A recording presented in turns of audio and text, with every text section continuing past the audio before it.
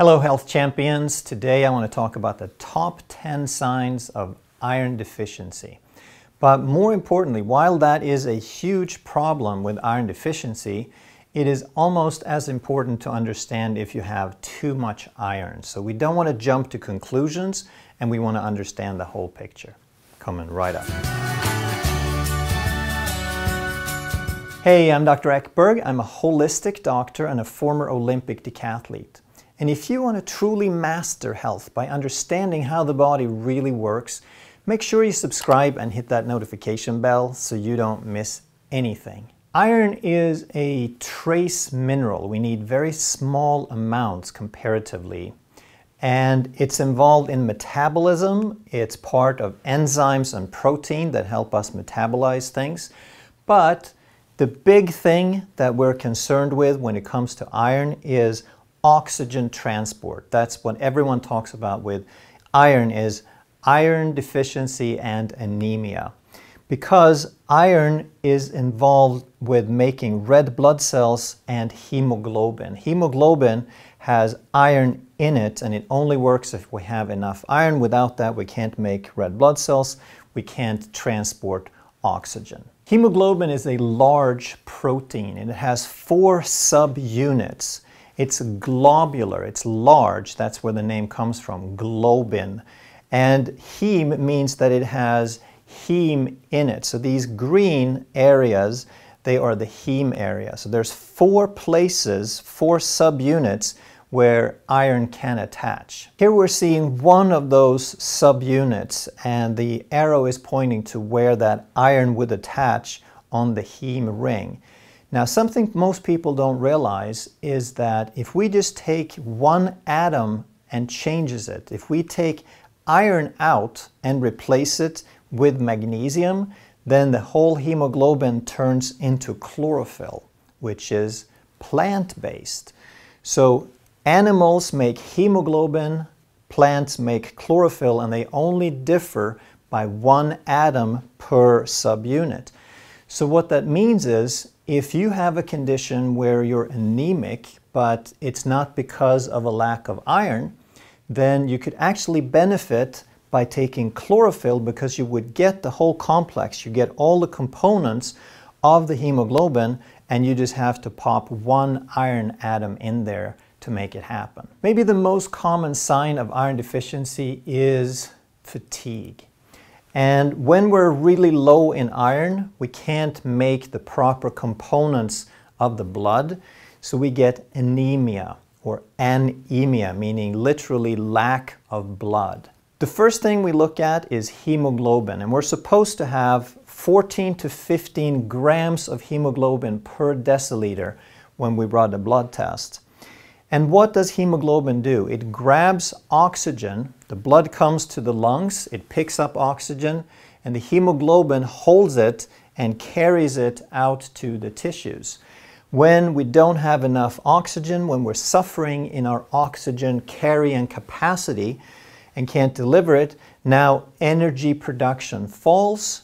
We can't make enough of the body's energy currency called ATP, and as a result, we have fatigue. This is something we really want to check for in our office, because if we try to get somebody healthy, whether it's for pain or metabolism or to heal something, the body has to have oxygen and energy to make that happen. So anemia is kind of a deal breaker. If it's supposed to be at 14 to 15 grams and it starts dropping down towards 10, now you have lost 1/3 of your oxygen carrying capacity and a lot of your ability to produce energy. All around the world, this is the #1 blood disorder. It's huge proportions. Globally, 25% of the world's population is anemic, 1.6 billion people. And in kids, it's even worse. So from children age 0 to 5, 47% of them are anemic. And in some areas like sub-Saharan Africa, it's as high as 70%. The numbers are going to vary widely depending on the region, but just as an example, because we are in the US here where I am, US adult men have about 2% anemia, whereas Caucasian females have about 10%. And why is that? Because females have a menstrual period. They lose a little bit of blood every month. It's a combination of nutritional status and how much blood you're losing. African American females and Latina females are twice as high though, and that's probably maybe some genetic component, but probably more so with nutritional status. When we look globally, it is very, very clear that the cause of anemia is primarily an iron deficiency. Very little doubt. However, in the United States, and especially for men, the picture is not so clear. So we don't want to jump to conclusions whenever we see anemia and think iron deficiency. Iron deficiency sign number 2 is pallor or paleness. Why is that? Because oxygenated or arterial blood is red, whereas once it drops off that oxygen in the tissues, the blood turns blue, and that's why the venous blood, the returning blood, is blue. So most of the veins that you see, most of the blood vessels you can observe on yourself are veins, and that's why they're blue rather than red. Some of the places you're going to see this are in the face, your gums and lips, the lower eyelid. So if you just pull down a little bit on your eye, it's supposed to be a deep, bright red. If it's not, then you could be anemic. The nail beds, when you look at the area under the nail, that's supposed to be a pink. If it's more whitish, that's another sign of anemia and iron deficiency. And the sclera, the white of the eye, is supposed to be white. If it starts turning bluish, that means you have less oxygenation and a possible iron deficiency. Let's talk about the causes. Why might we be missing iron? Well, there's 2 simple reasons. One is that we're not getting enough, and that could be from diet. One contributing factor is veganism, because the best quality iron, the heme iron, comes from animals. And countries that are primarily vegan have much, much higher rates of anemia and iron deficiency. But even if we're getting enough through the diet, we have to be able to absorb it.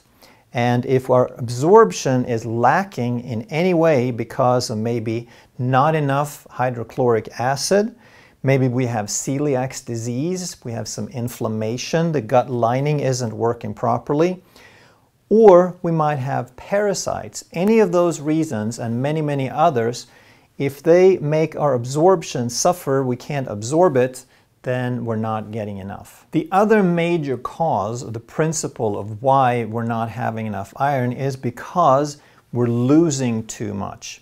And this is actually a much more common reason than that we're not eating enough, especially in the United States. A very common way of losing a lot of blood quickly is through an internal bleeding called an ulcer. And an ulcer would be in the stomach, but we could also have holes and perforations at other places in our GI tract. A big reason is heavy periods. Women in their reproductive years have a menstrual period, and some women lose as little as a tablespoon, and others lose as much as 80 milliliters or even a lot more. The average is somewhere around 2 to 3 tablespoons. And with that blood, you're also losing iron, and that is iron that has to be replenished through the diet, and you have to manufacture those extra red blood cells every month.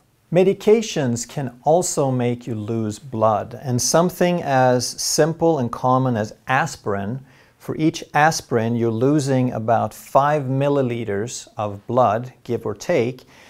And there are other medications as well, like antibiotics and ACE inhibitors, that can change the permeability of your gut lining. And then we want to think about, what if we are taking some medication but we already have an ulcer? Now we're really multiplying those effects and losing blood at a much faster rate.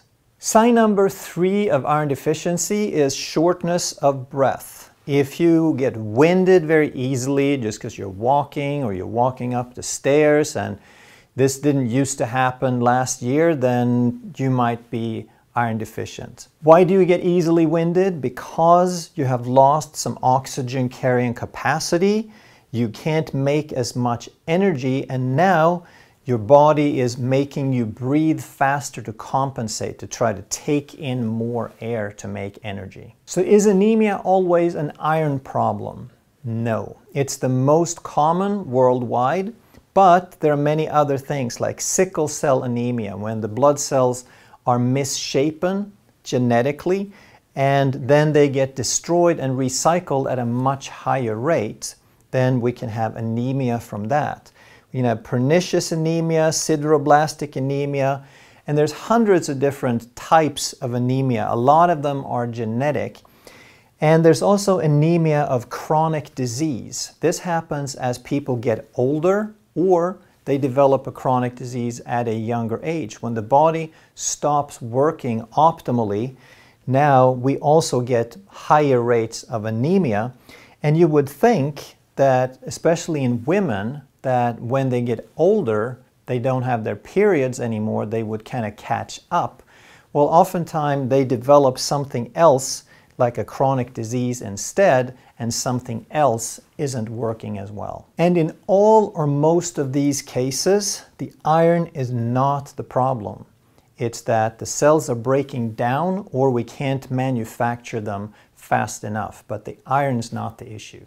Sign number 4 is heart palpitations. That's when your heart starts beating harder or faster. You can feel it thumping in your chest. That's again because when we don't have the oxygen carrying capacity, we can't make energy and ATP, and now the heart is going to increase, it's going to beat faster and harder to try to compensate. When the blood is less quality, when it's less concentrated resources, then we're going to make up for it by sending more. Sign number 5, cold hands and feet. And it's the same reason with the oxygen and the energy, but now it's because the body is prioritizing the vital organs. Your liver and your heart and your kidneys and your spleen and your digestion come first. You'll die real quick if they don't work. You can live with cold hands for a while. So your body is going to create some vasoconstriction, and that pulls the blood toward the core, and we prioritize those essential organs. Sign number 6, dry, damaged, brittle hair. And that is the same mechanism. We don't have as much resources in the body, and now we're going to prioritize the vital organs. So this is very, very similar to the cold hands and feet. Sign number 7 is headaches, dizziness, and lightheadedness. And at first this one looks like the previous 2 with lack of oxygen, energy, and ATP, but this one is quite different because the brain makes everything else work, so it gets the highest priority. It is 2% of the body weight, but it's 20% of the energy consumption. So it's an energy hog. It is using a lot of energy, but it's supremely important. So no matter what else happens, we're going to try to make sure the brain gets its resources. And now what we do then is we create vasodilation to the brain. We vasoconstrict to the periphery, but we vasodilate to the brain. And now what happens is, as those blood vessels dilate, that's where the headache comes in. It's like a migraine.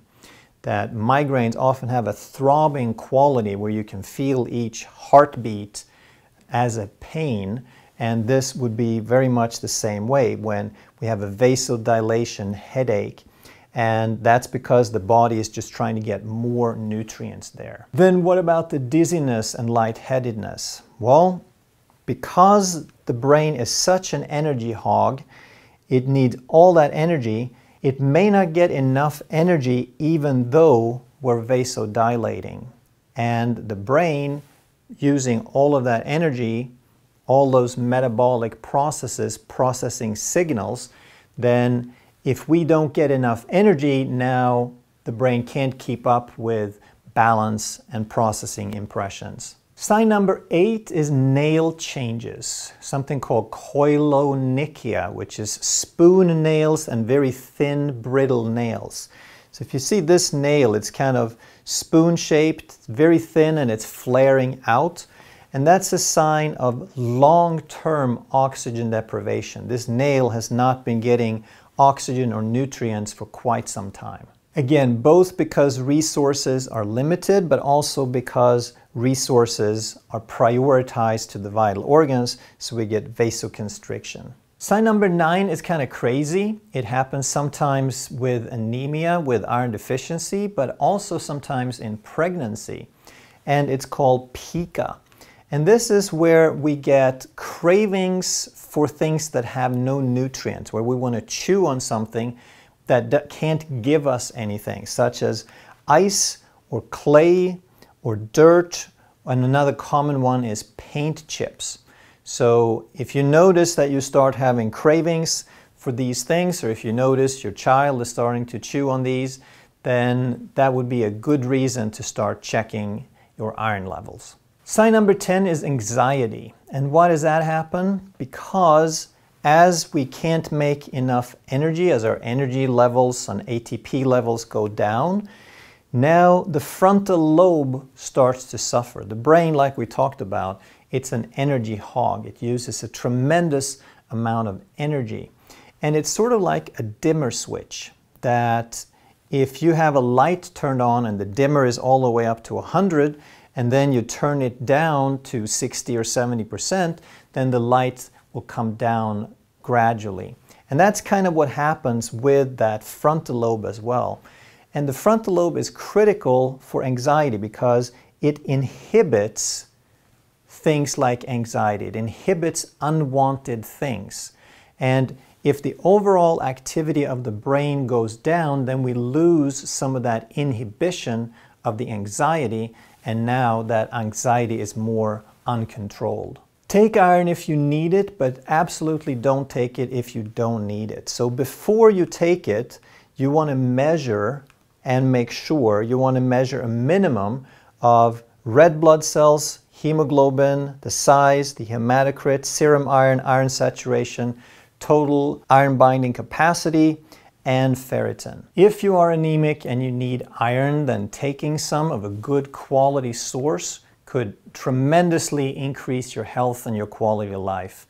But on the reverse of that, if you don't actually need iron and you take it, then it could set you up for a heap of trouble. If you enjoyed this video, you can continue learning about health and how the body really works by checking out that one. Thank you so much for watching. I'll see you in the next video.